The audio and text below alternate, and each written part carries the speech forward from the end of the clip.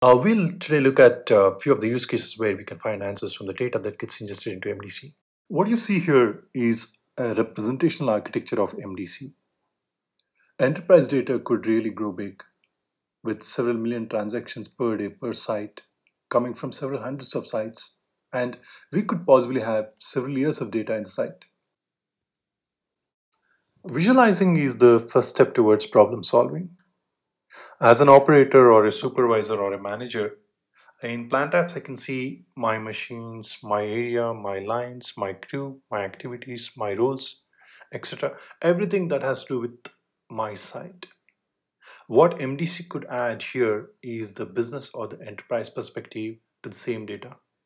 For example, in which of the KPIs which I'm looking at is my site good at? Or if I can learn from other sites which are performing better than my site.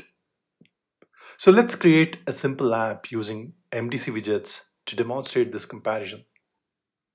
This would be the simple app that we would create. This app would run in the same UI client as your plant apps. Here you can see the worst and the best in your business and where you stand. You would also see the top reasons for availability in your site and how it could differ when viewed from the enterprise perspective.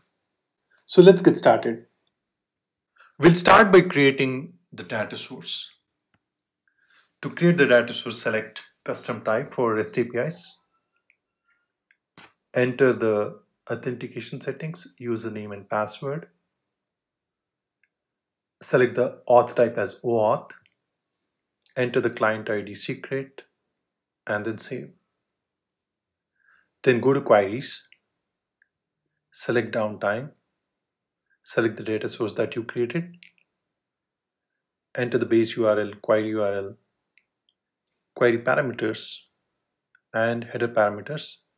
You can test this and then save. Since the plugin creation is pretty much standard for any plugin created on OpsHub, I would assume that the plugins would be created. We would import the plugins and then make an association of these plugins to the query. As you can see, I have imported two types of plugins, Sunburst charts and bar charts. Both I have created using Plotly. Then I would select an app under MDC applications, select a suitable layout, then drag and drop the plugins. Later on, I would make association of page data to the data source that we created in our previous step.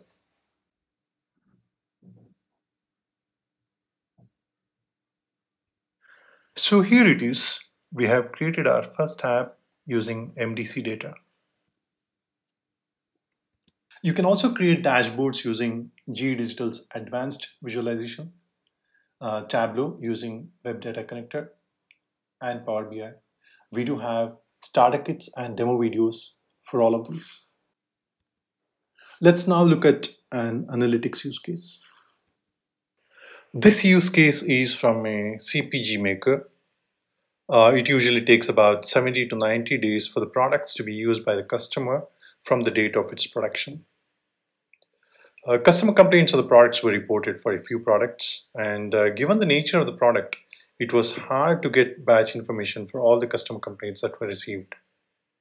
The task was to identify those batches which could have produced these products, and also to identify the reasons for the batches to be marked as a likely batch that could have caused customer complaints.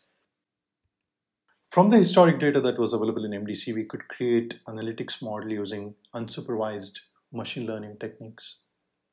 This model was deployed to detect the batches that were produced and the measurements that were taken in real time. The model actually picked up the data and reported if the batch was a suspicious batch, which could actually potentially give rise to some customer complaints. The model also gave a list of variables which could have contributed to the problem. Here are some sample results.